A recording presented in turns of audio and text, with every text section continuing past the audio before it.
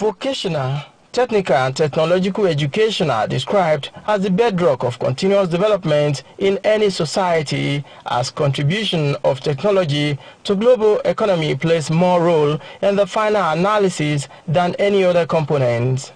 Working in line with the vision of the federal government for polytechnics in Nigeria, the Federal Polytechnic Ilaro has produced electric tricycle. The rector of the Polytechnic said the institution is working more on how to provide solutions to some of the challenges confronting the country, as it has produced many machines for local use. We have a lot of equipment that we have been able to manufacture, constructed or thereabouts by our students and lecturers. Electric tricycle, that's you will soon see it, and that is also there working. That is being assembled or manufactured by our students, and also we have a lot of things. Is it the biometric device that we should have imported? We didn't import it. What we choose to do is to make sure that we produce it internally. He highlighted other things the institution is doing to help the country. Sand sieving machine, plantain slicing machine, tuber combined shipping and drying machine. If all those innovations and application of theory, we're able to take it to the market, to the industrialists, through Manufacturing Association of Nigeria, a lot of equipment that we import will not be imported. While speaking on funding the technical and vocational education in Nigeria, emerging issues and strategies, the guest lecturer at the Polytechnic's 21st Convocation Lecture, Abdul Fattah Abuaba of the Department of Computer Engineering, University of Maiduguri, identified poor funding, inadequate facilities, brain drain, poor societal perception as some of the challenges confronting the sector. When you have a system that is discriminating against its own product, then how will the product be able to perform? So that is why the mix is not working. He urged stakeholders in vocational, technical and technological education to think without the box by advancing other viable and productive ways of generating additional funds for the institutions. Kazim Olowe, TVC News, Ilaro.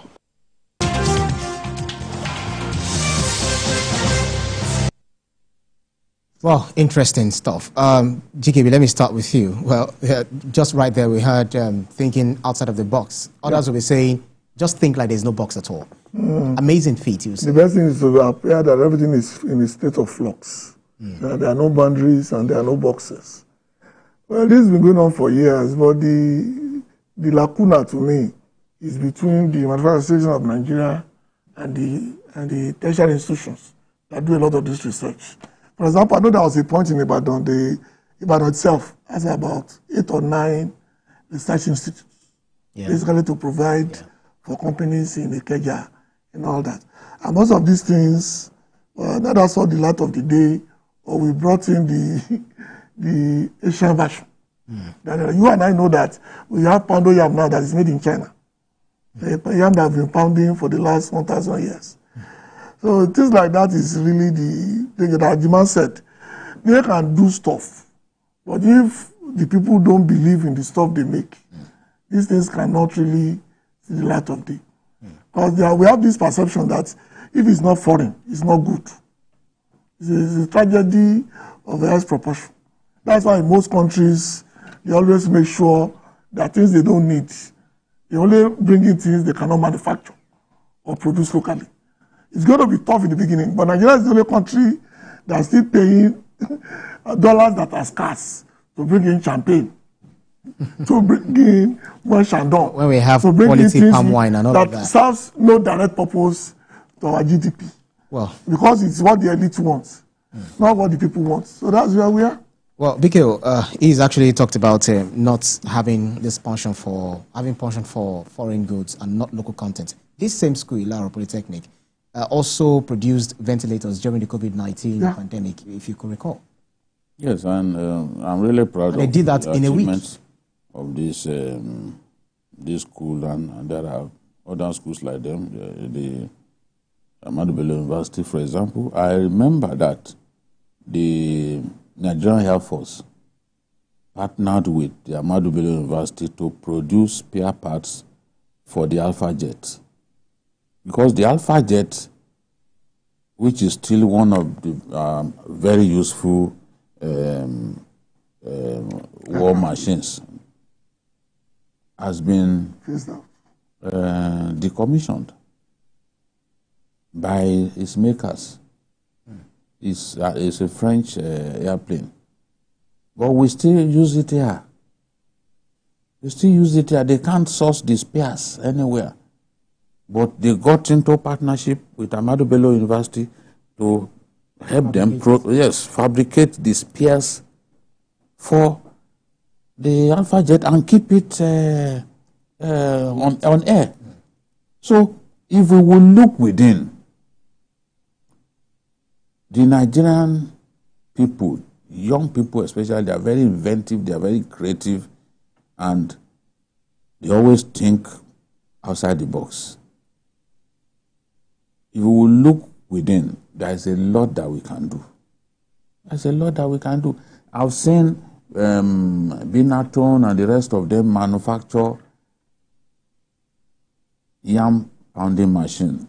The best yam pounding machine that I've seen is the one made here in Nigeria by Nigerians in a company in Kaduna. Because when you use others, after a while, especially, if your pounded yam is very fluffy, after a while, because their blades are flat, it will not be able to turn the pounded yam anymore. But the one made here, the blades are not flat. The blades are like... they are coveted. Yeah, they are like your finger, strong. It pierces through the yam, enabling, no matter how fluffy it is, enabling it to still be able to turn it around, unlike those flat blade-like ones. It's our food, so we know what yes, so they can't, whatever they like, let them do it in the US or anywhere.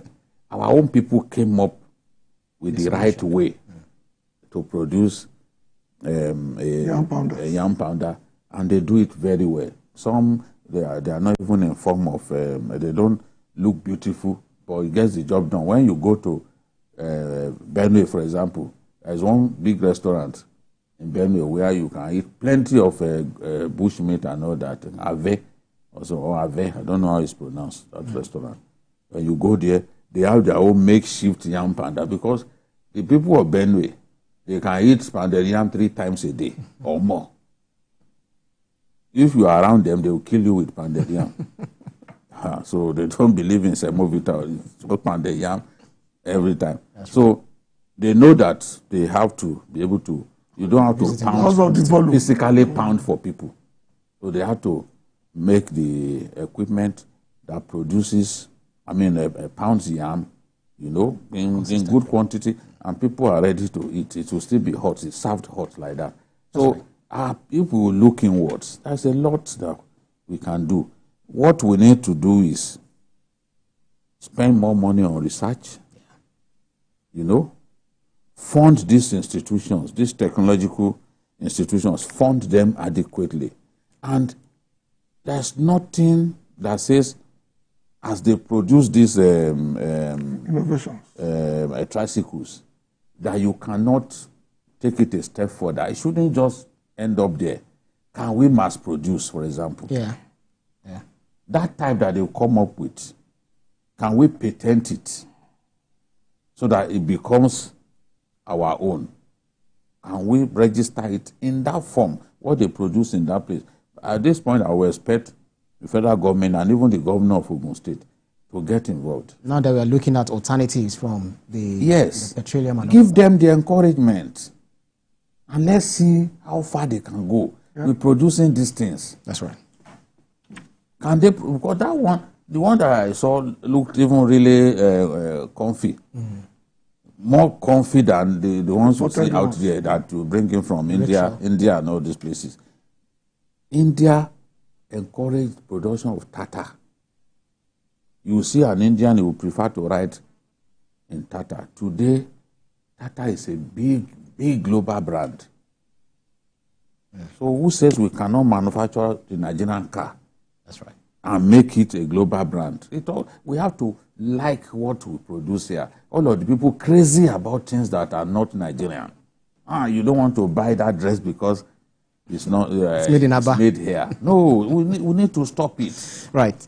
GKB, I do not know. What exactly is our problem? This taste for foreign, even wigs and all of that. Is it lack of marketing? Are we not doing enough even marketing? The Indian hemp smokers, they still prefer one from Colorado. Two things really. Or what's the name of that state in the U.S. where Senator Bob McCain came from? Okay.